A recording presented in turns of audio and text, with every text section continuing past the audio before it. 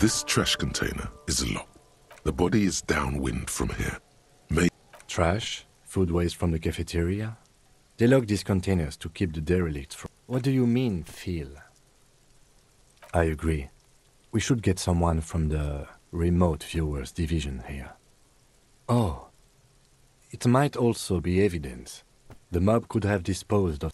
We could try using a pry bar, the one you took from my motor carriage.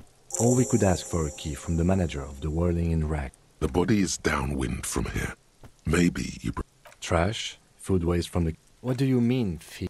I agree. We should get someone from the... Oh. It might also be evidence. The force time is... The quality of metal is not the problem. From what I see, it's sturdy enough. There's a creaking sound as the pry bar slips under the lid. You hang from it like a moron. Let's ask the manager for the key. This is... The body is down... Trash? Mm-hmm. The body is downwind. The lieutenant leans...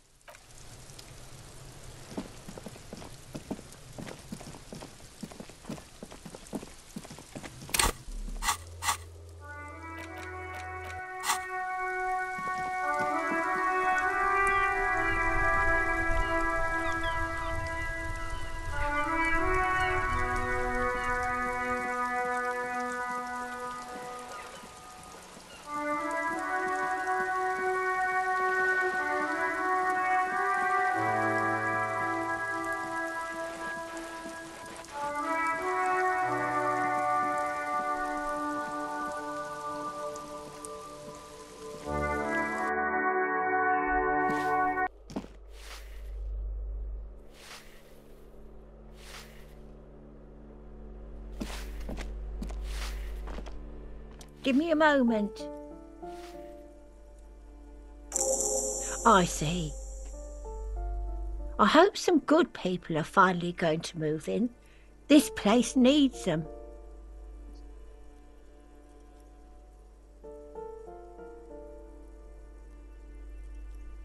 Oh, I do like wizards. And people like that in... She means clairvoyance. I'm no one. Just an old woman who cleans these halls. If it's barely bigger than a clock.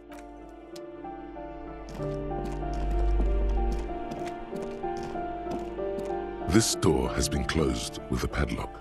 A chalk drawn, it's a solid lump of metal, but the shackle is... You seem committed to it, so go on. The shackle... After you, detective.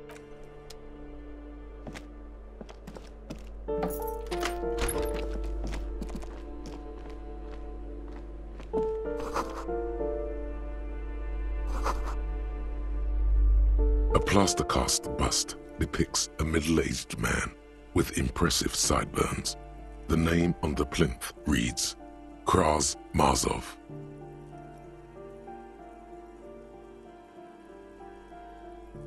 He's known as the father of scientific communism, also known as Mazovianism. His theories about economic history greatly influenced, some would even say sparked, the anti-centennial revolution. The White Star, the photos on the wall. I think we have broken into the apartment of a young communard. How fitting.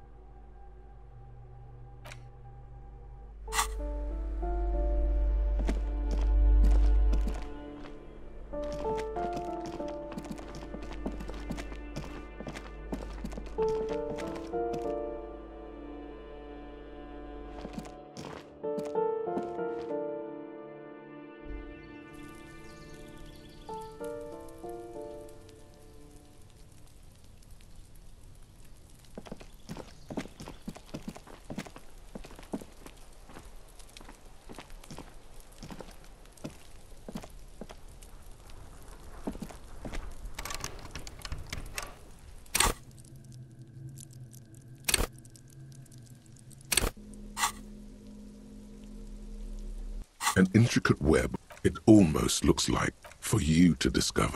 Gone. The cover of this tattered paperback features the man from Beyond. Behind him, the back blurb below, the story by night 9. It is physical and with deadly. A few chapters. This book, The Northmen, the man from Heimdall extracts a high price from. You skip in the center as swiftly the visitors toss off there in an instant. Oh, for fuck's! When the din of battle settles, only the man from Heimdall. He probably is, but you can't, considering the man from Heimdall stares at you on the cover.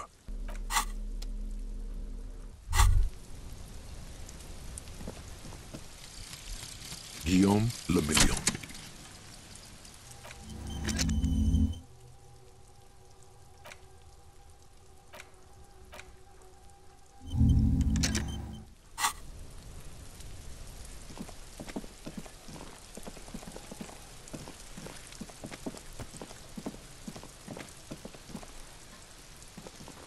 Just an ordinary wall, nothing to.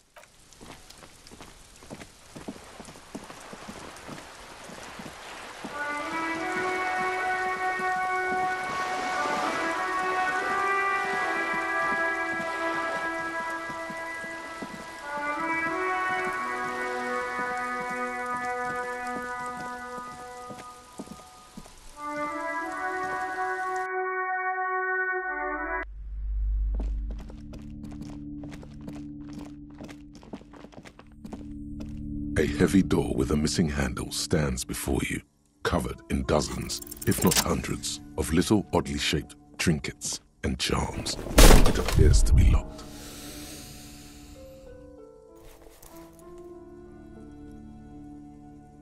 You smash into the wood and see a small crack appear on the door frame. It's going to take one more try to break. You're not thinking of trying again, are you?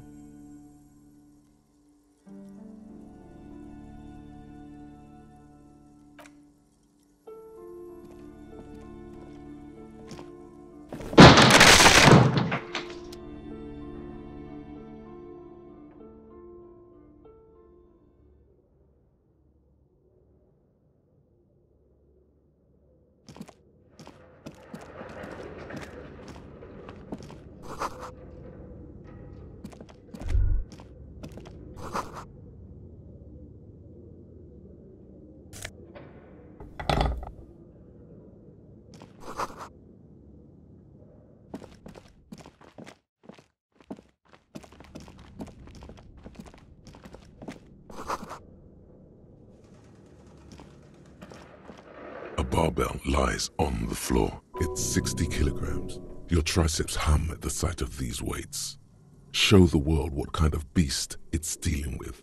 Lift them. There are no collars on the barbell. This is a safety hazard. Why does it feel so familiar?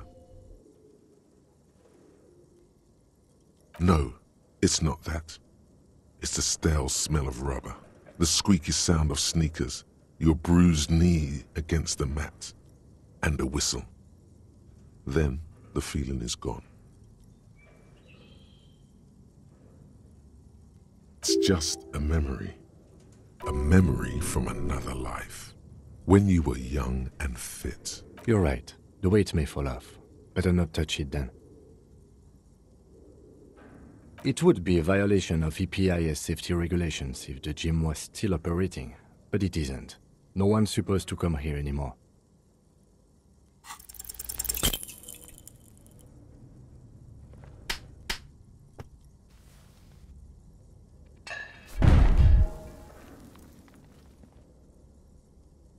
You managed to hoist it off the ground, but maybe it wasn't such a good idea to smash through that back door. Proper weightlifting gloves would definitely afford a better grip.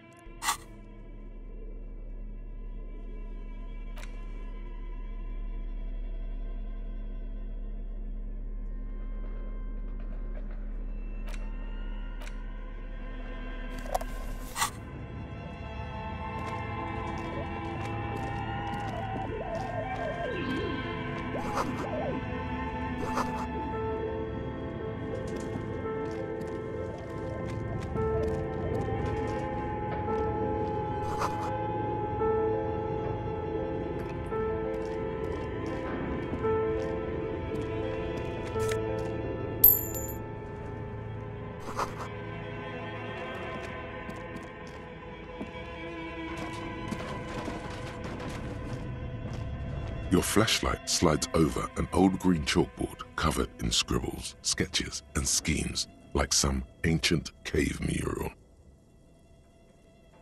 Some of the writing has faded with age, but you can still make out sections here and there. Photos and drawings have been pinned to the board.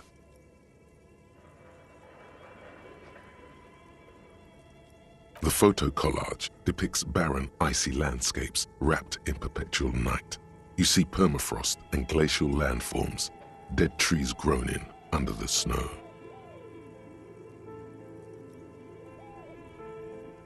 Entire oceans have been frozen from shore to shore. There are pictures of settlements on dried-up riverbeds, abandoned in a storm. Animal corpses in the dark, carcasses and bones.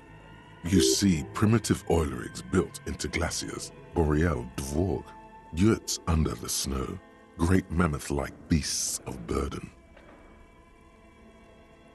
Albeit dark and cold, this vision also feels cozy in its own way, like eggnog or morphine, a much-needed respite from our own world. A pinned postcard reads, "The heat death scenario. A desperate fight for geothermal energy engulfs the world as Wirral becomes untethered from its sun, drifting through the universe." These lithe, pointy-eared creatures appear to be different types of welkins. You make out autumnal candle welkins casting wax-based magic. Translucent welkins with organs shining under their skin, and even ether welkins hailing from the vast emptiness of sidereal space. Who are all those creatures? One of the welkins, towering among the rest, appears to be different, however. It's Vara Hamira, a high welkin, his face white and scarred like cracked marble. This is clearly a welkin supremacist. The note says, all non-welkin races will be purged. The Haldor, the Tworg, the humans, and even headless men, all of them, purged. Imagine a world filled only with welkin, green welkin, dread welkin, and the high welkin to rule them all. An inordinate amount of time has gone into drawing these little welkin creatures.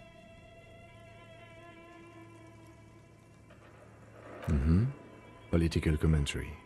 That one has a great beard too.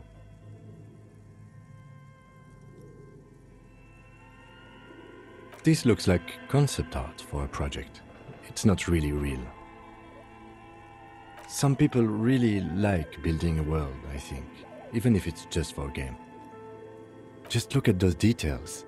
So much effort. This is a monthly calendar from the year 50. Cryptic words like sprint, daily minimi, and GPI span the marker-drawn grid, the grand scheme of production and money.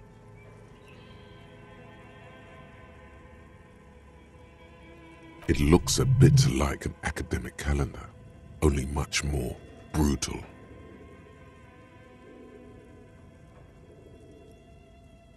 As time goes on, the numbers in the boxes grow rarer and rarer. The board becomes an empty snowfield in the final days. Only failure and regret dwell in this region. Looks like they didn't make it. A note in the bottom left corner of the chalkboard says, "See the prod schedule filament for details." The handwriting is only partly legible, but you can still make out 3 slogans: "Call in, tune out," "Wirral untethered," and "Heat death of the universe."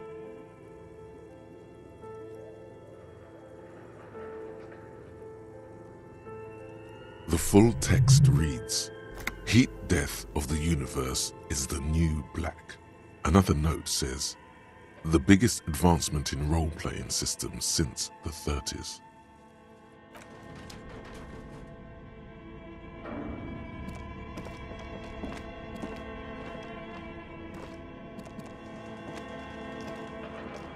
This old fireplace is covered in lines drawn in blue and red marker, the mesh spreading over the stone like blood vessels on alabaster skin.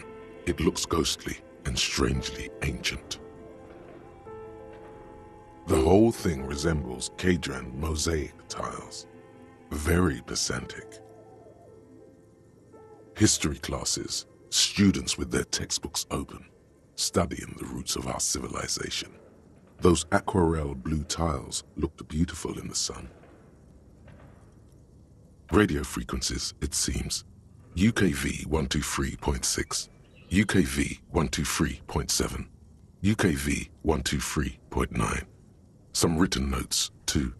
Sparse and cryptic. Unclear. It looks like a cardiovascular system split into veins and capillaries. Very advanced. You think so? The web is comprised of radio stations, all lead back to one red heart, titled the Game Master Frequency. A note says, this one can listen in on any station it wants. Whoever decides to call in to a call-in station, it looks like. A list of names under the stations suggests people across 6 Isolas would be playing. Muindi, Insulinda, Kotla, Grad, Samara, and even Ilmara.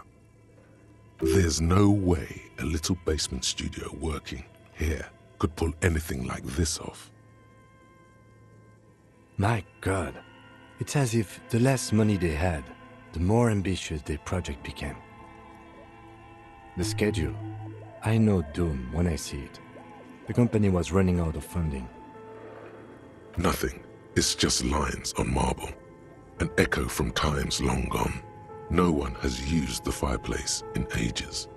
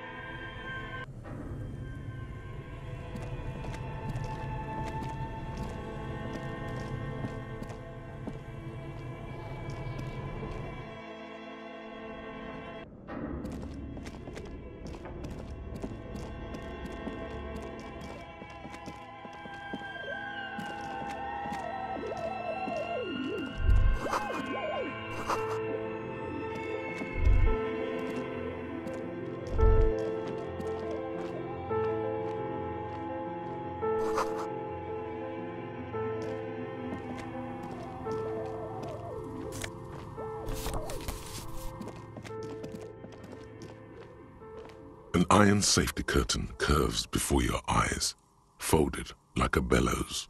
It covers half the room, blocking the way into a colossal... What an odd thing to do. Nothing happens. Still nothing. Those curtains prove to be surprisingly sturdy. Your fist hurts now. Can you please try to refrain from attacking random things?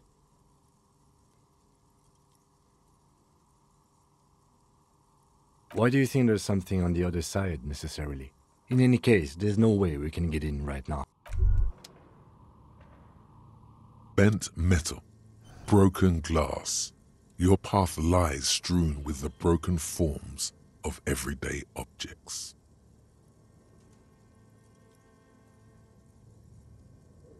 You are the destroyer, the bane of inanimate matter. Kudos.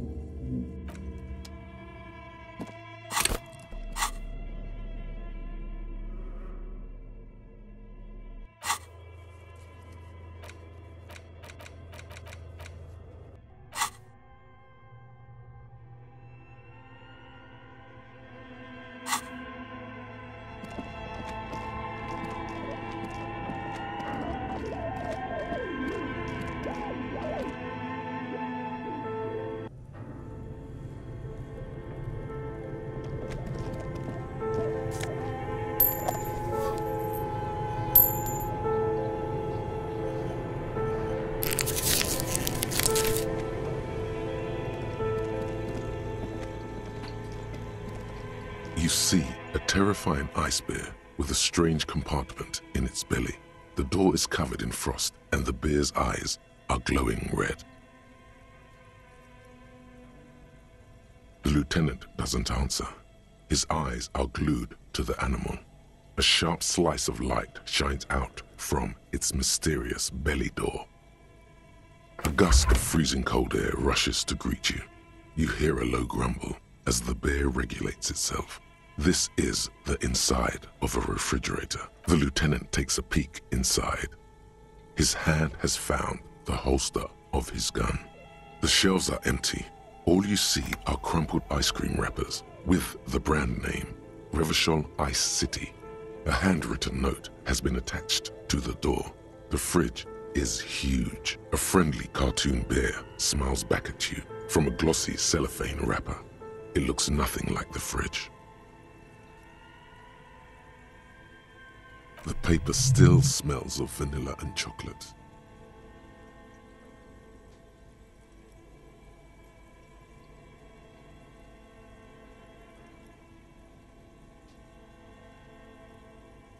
You pocket the note and the little fridge magnets keeping it on the door.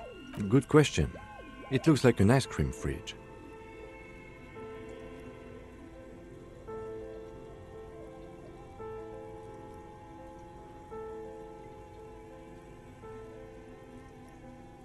I know.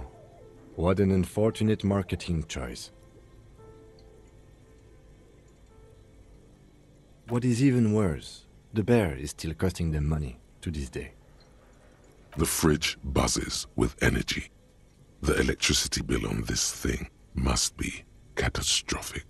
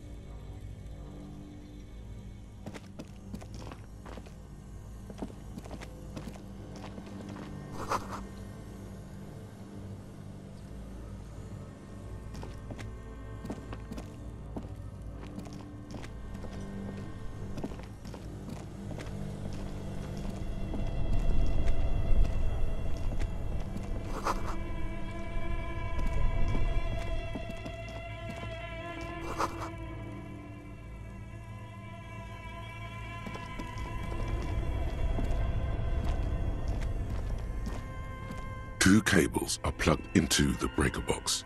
The red one leads to the ice bear fridge and the black one to the ice cream maker nearby.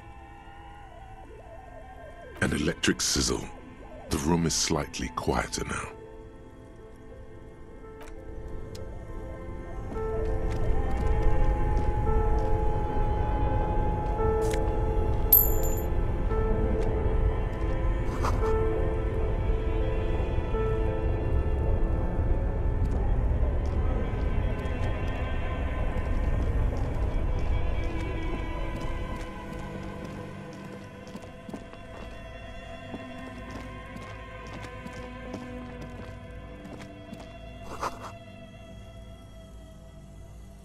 few bricks have fallen off, revealing a compartment behind the wall. It's too dark to see in.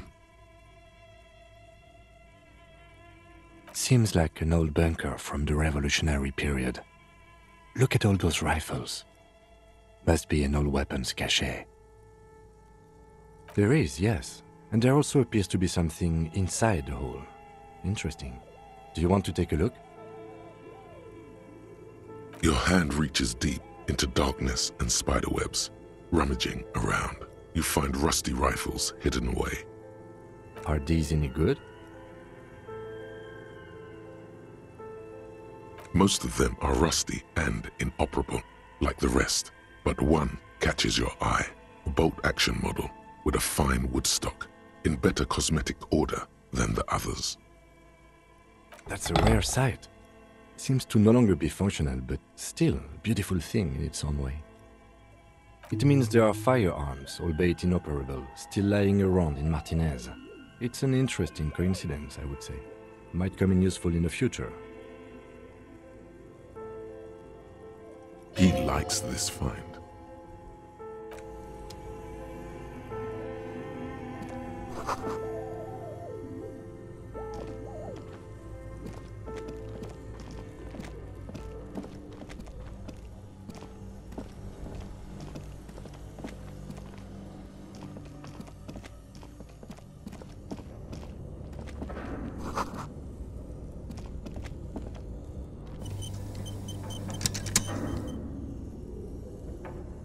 A thick layer of coal dust covers the furnace. Looks like this furnace has a face, and it's a face of agony. Looks like it. Looks like an old central furnace used to heat the building. It's connected to the chimney. No one has used it in ages. No signs of any recent fire. Only dead rats. It's dark and grimy here. In the darkness you can hear chatter. It's coming from above. A voice or several voices talking to each other. Near the smoke chamber, upstairs.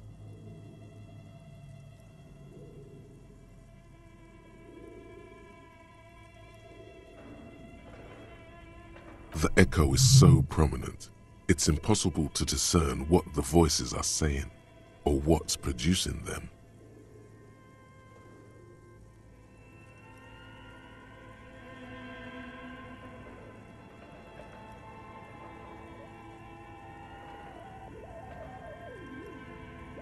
What are you doing?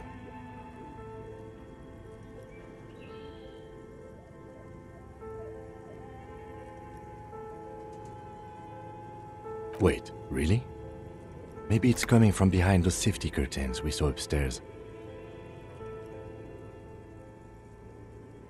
We should ask the lady in the bookstore what's going on with these curtains.